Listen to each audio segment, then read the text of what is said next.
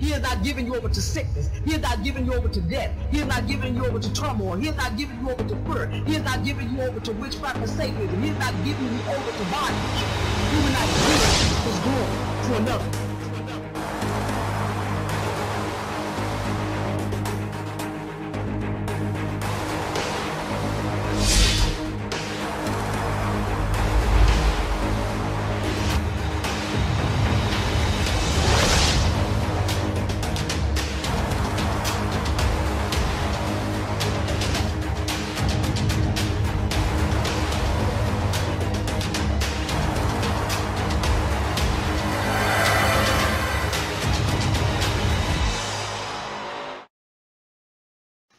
Good day, beloved, and thank you for joining me again today on Preach, Feel, Voice, Not an Echo.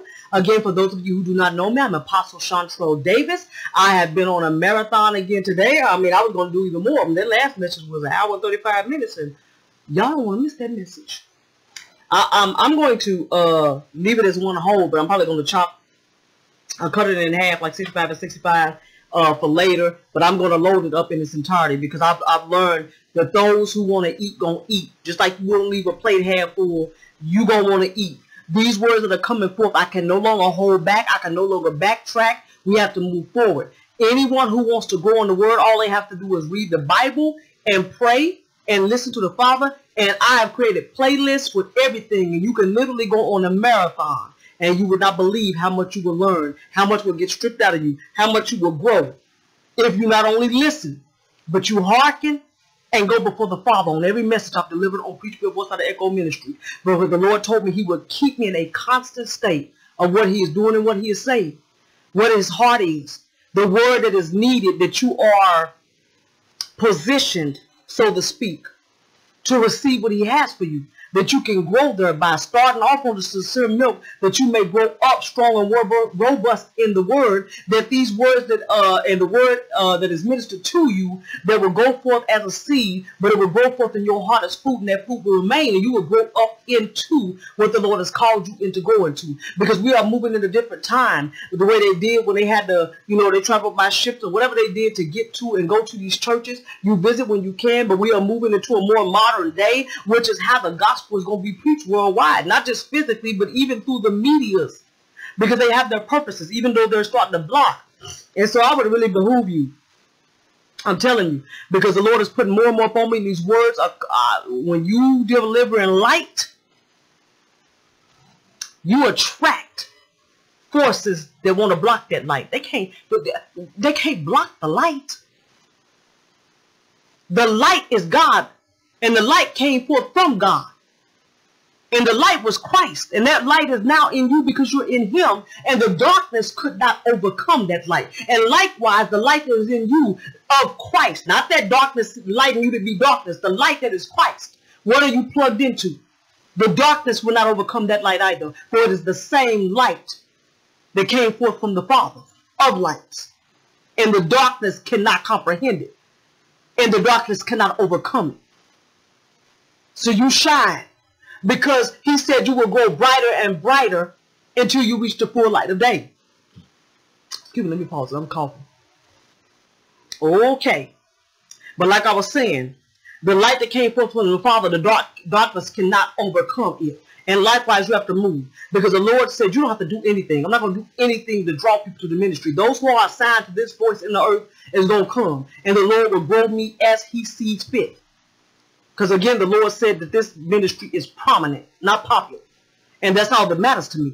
Is the Lord is active and has enacted in and through me. And that this ministry of Preach, Feel, Voice, Not an Echo ministry is his. And of course, I want to raise up people who can be extensions of Preach, Feel, Voice, Not an Echo. And that will be led into the helpers that will come forth. But the Lord said that they will be drawn to the brightness of your rising. You will rise as you get brighter and brighter. So people will be drawn in to Christ through you as he moves through you by the brightness of your rising. I'm telling you the kind of stuff you're going to have to face. People that are going to misunderstand you. They're going to judge you wrongly. They're going to presume against you. Even people he used to speak through you.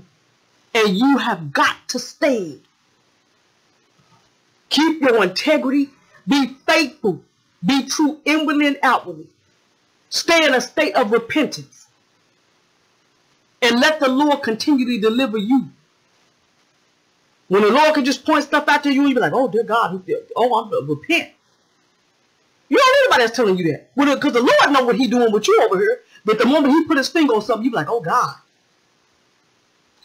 Stay in that posture. Because there's many people on their face, but they standing in their heart because they think they're better. And there's many people that's on their standing up, and in their heart they are totally prostrate because they know who they rely on. You rely on the Spirit of God, and you stand by faith alone. As I've told you before, I and other ministers are only helpers of your joy. Don't let nobody make you think they got your destiny is in their hand. The Lord specifically told me, I would not leave your destiny in the hands of another. Because there will be people that speak into you. And if you part for them, you ain't going to be successful unless you're around them or with them. That's a lie from the pit of hell. You must be where the Lord appointed you until he moves you. But that's still the Lord. No man has your destiny in their hand. And no matter who yielded as a vessel to speak to you because they happen to be yielded at that time for him to move in that moment through them to speak to you, that word is still from God to you, no matter where you go, whether you ever see them people again, whether you with them for a season and the Lord separates you, don't you let go of that word because it was from God.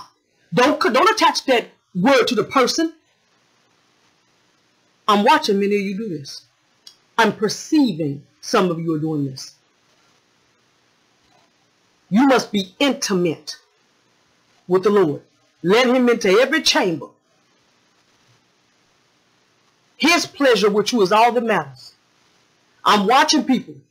They keep you small so that they see big.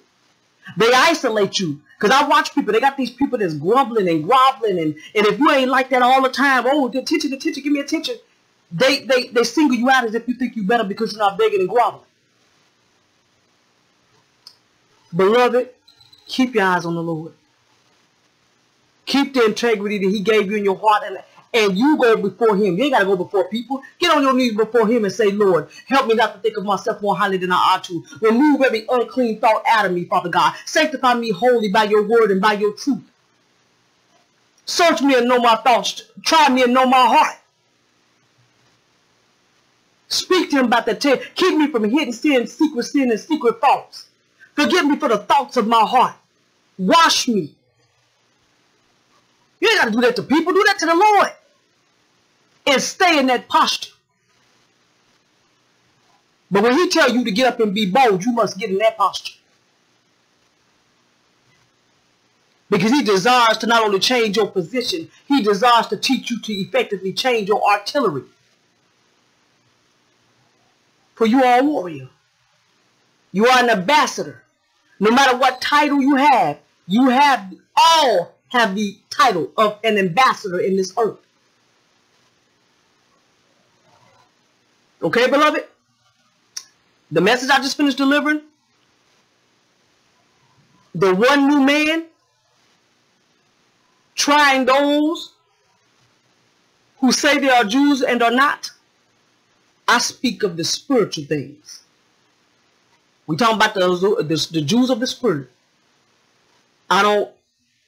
If you got any unsaved relatives, if you got anyone doing the faith, if you got anyone who is a babe in Christ, even you, listen to it an hour and 35 minutes and I will not.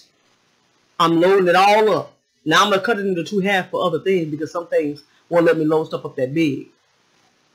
And I might still do a part 1 and part 2 just because it's easier for some people. But the whole one is going to be loaded up too. Make no mistake about that. Okay?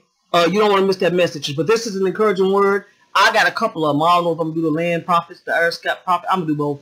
But I'm going to do the one. I didn't blow this up. Lord help me. Because that last message, hey, I had to let the Spirit have his way. Okay? This message, beloved. The spiritual vultures that come to steal your sacrifice. The spiritual vultures that come to steal your sacrifice. They anticipate your death. But God, the spiritual vultures that come to steal your sacrifice, They anticipate your death.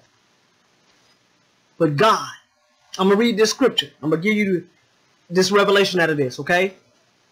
I don't know what minister I heard speaking, and he read this scripture, and something just triggered in me. He was going on, but I was locked in on this scripture, and that's how I know the Lord lifted up for me and then gave me a message. The same thing happened as I minister, as people listen. He will light something up for you and begin to speak and give you something completely different.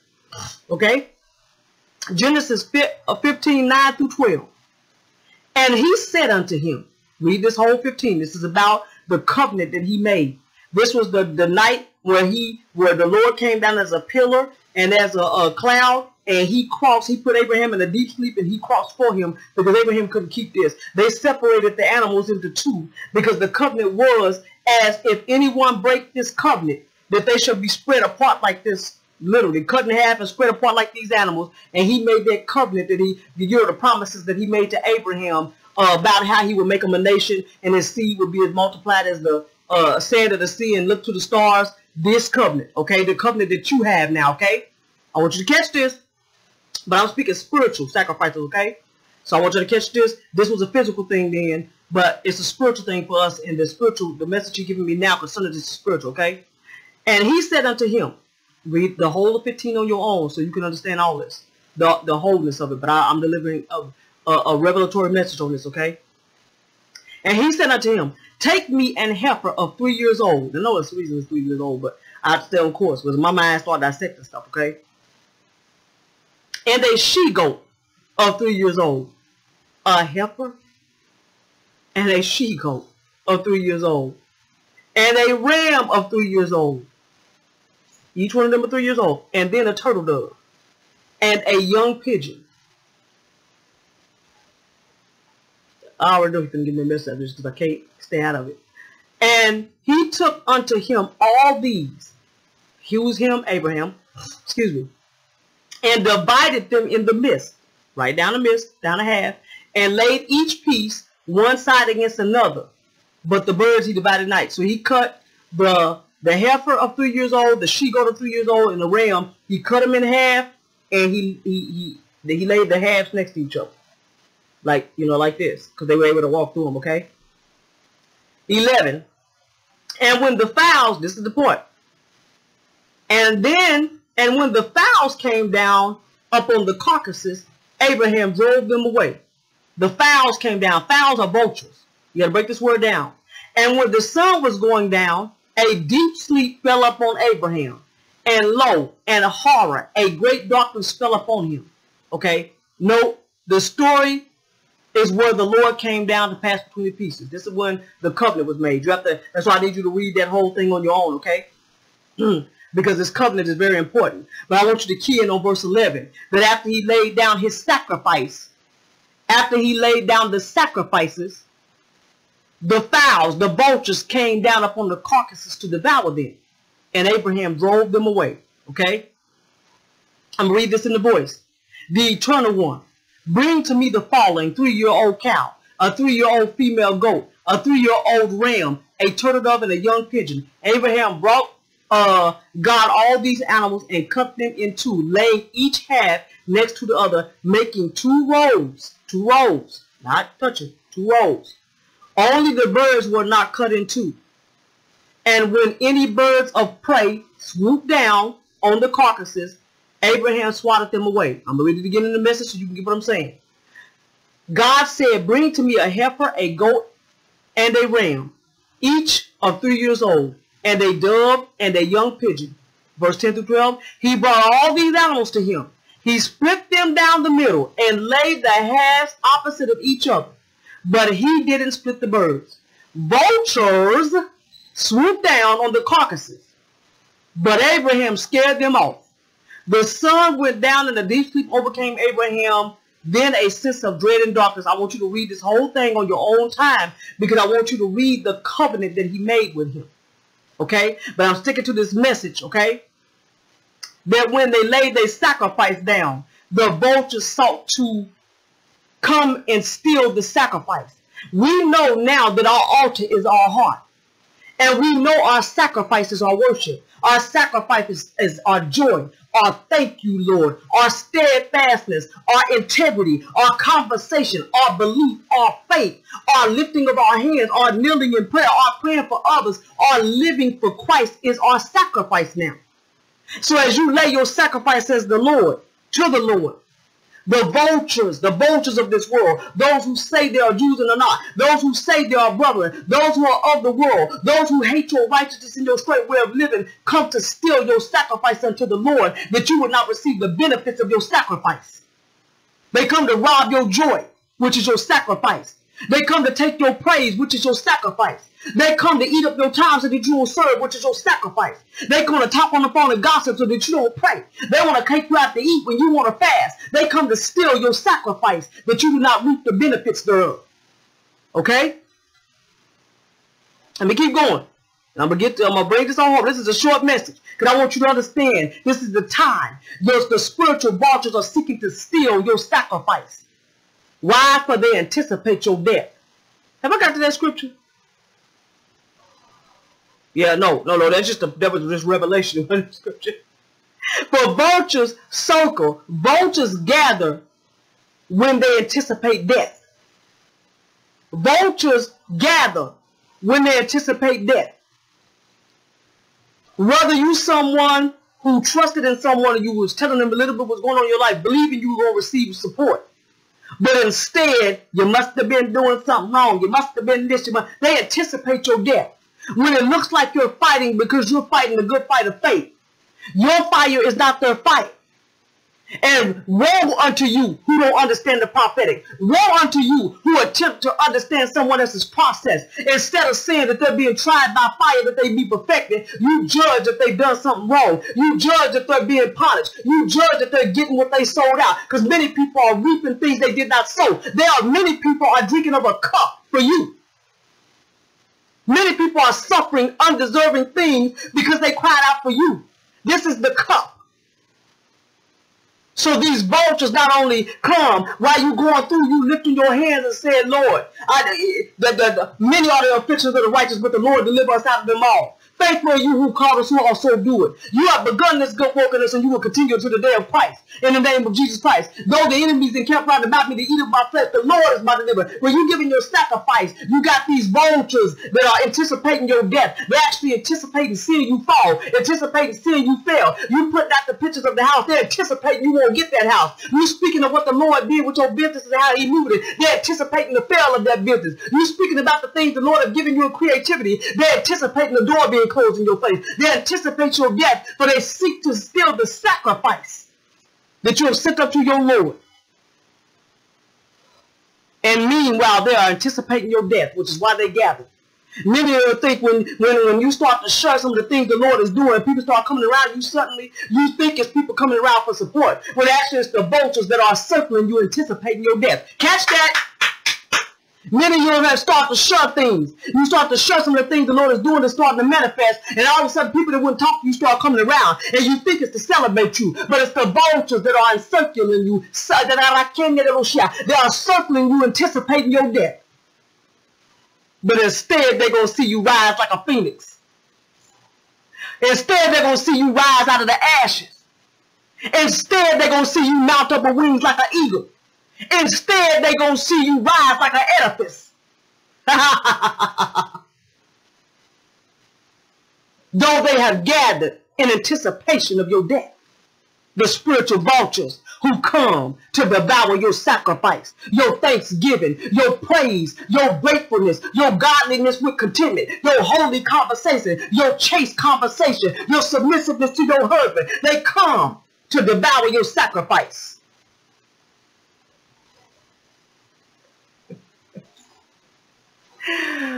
Oh, but they're going to see the gospel. He's going to raise you up before the eyes of your enemy and set a table for you in the presence of them. A table is not only for eating but display. I heard you, Lord. A table is not only for eating but display. He's going to prepare a table before you in the presence of your enemy. A table is not only for eating but display. You're going to be put on a holy display. holy evidence, holy proof, holy glory, though they have gathered because they anticipate your death. The spiritual vultures that come to devour your sacrifice. Keep praising the Lord. Keep singing unto the Lord. Keep living holy. Keep bowing it before him. Keep yourself prostrate in your heart. Stay in your boldness. Stay in your faith.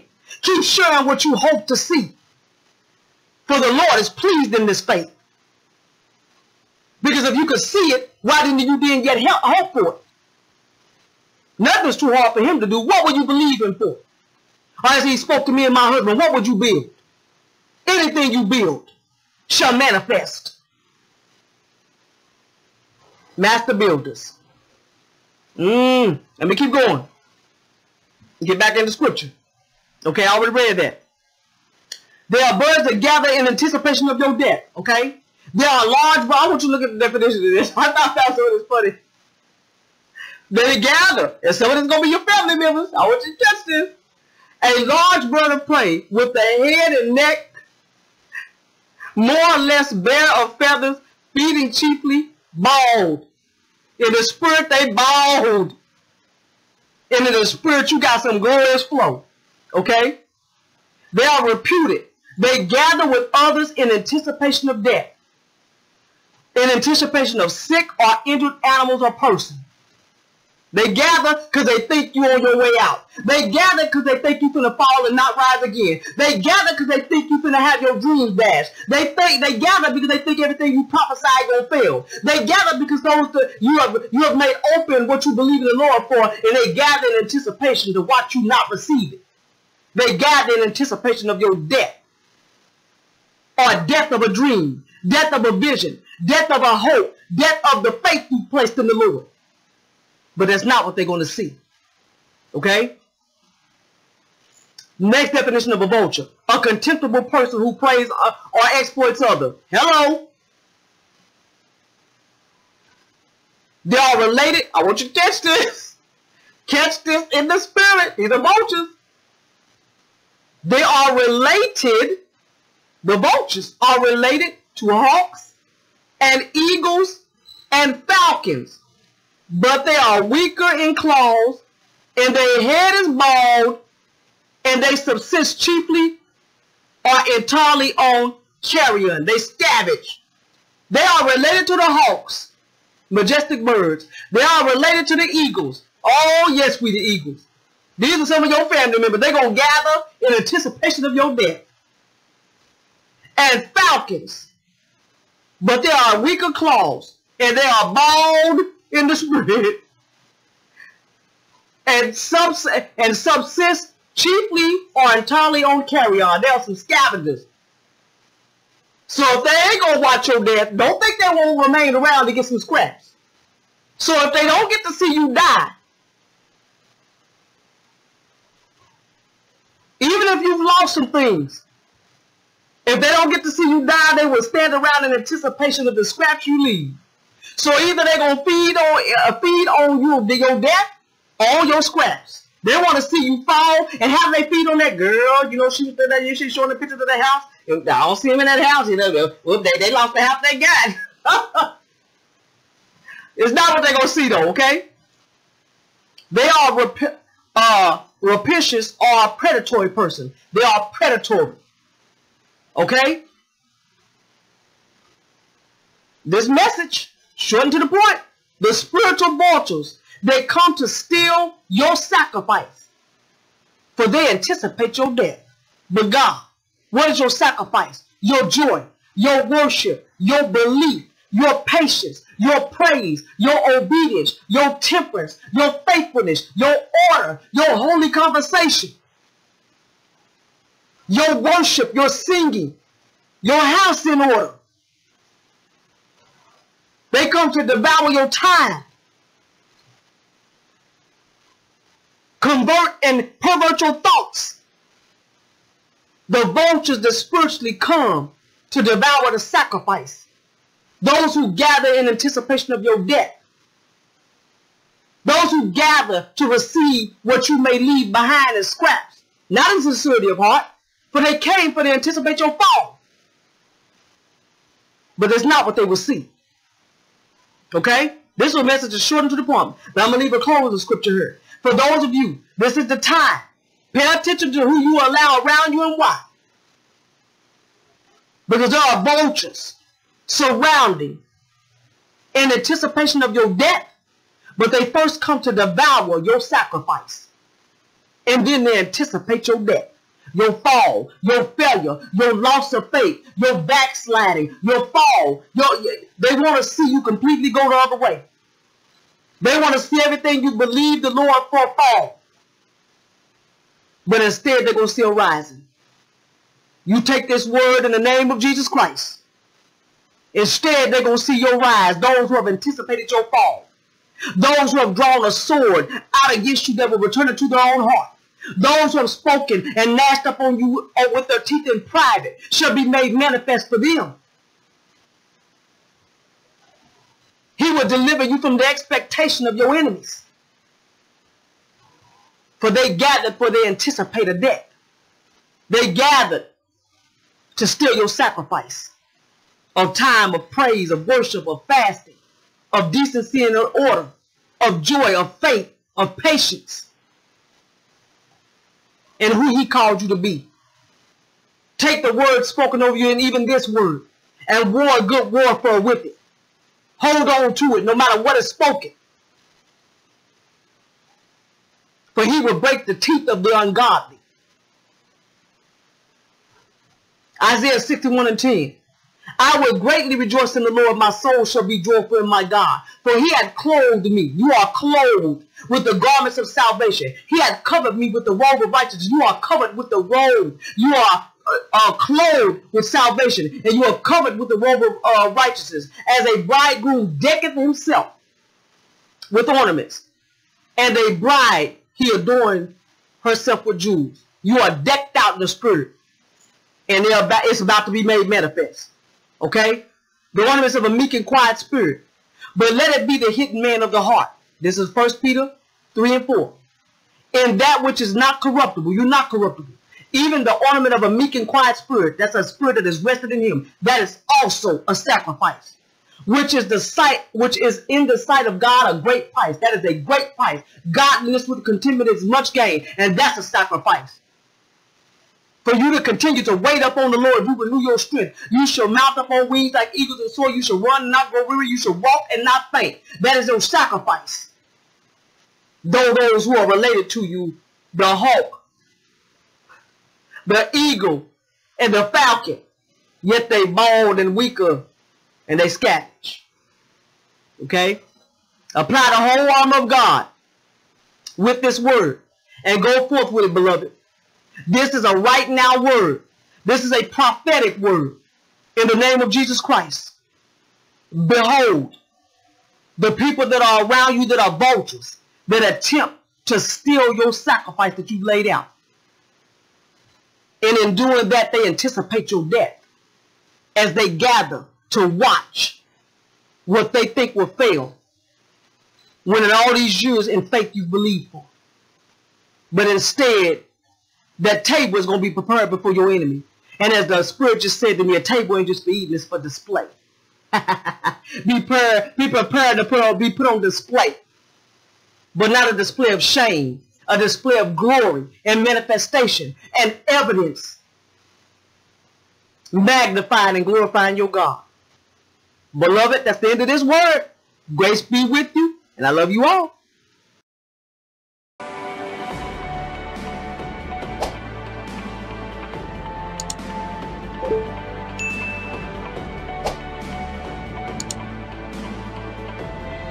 Did you know that when you hit thumbs up, you enable more to be fed by the very message that just fed you? So share the spiritual meal. Feed others. Work a righteous work. Worketh evangelism by working the thumb. Thumbs up. Feed more. Thumbs up. Feed more. Sow into the good ground of Preach Be a Voice Not an Echo, yet only as you have purposed in your heart. For God loves a cheerful giver. The truth of the Word of God. 1 Corinthians 9:11 reads, "If we have sown into your spiritual things, is it a great thing if we shall reap your carnal things? Give only with purpose and cheer, for we desire fruit that will abound towards your account." We thank you for all of your support, seed of your time, seed of your prayers, and the purpose seed of your gifts. To give, visit our YouTube channel and click on the PayPal logo, or go directly to PayPal using the following links, or email preachbvne@yahoo.com. To listen to more messages and for the latest updates and offers, visit www.preachbvne.webs.com. Also view messages on the YouTube channel at www.youtube.com/c/preach be a voice not an echo ministry. Also like us on Facebook and follow us on Twitter. Do the work of an evangelist. Watch it, then share it.